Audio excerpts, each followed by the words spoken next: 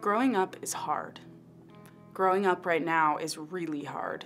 The mental health of young people suffers. The U.S. Surgeon General reports that 1 in 3 high school students has had persistent feelings of sadness or hopelessness.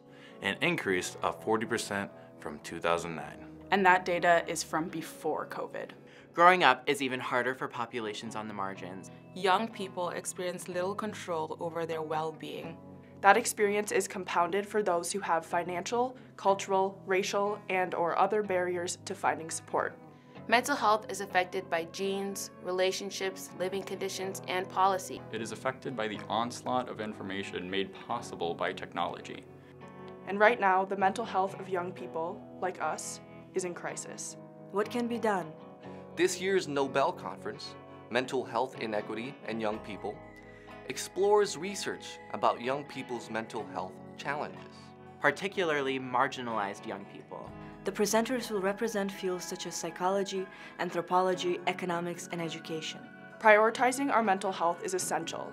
Our future, Your future depends on it. Join us.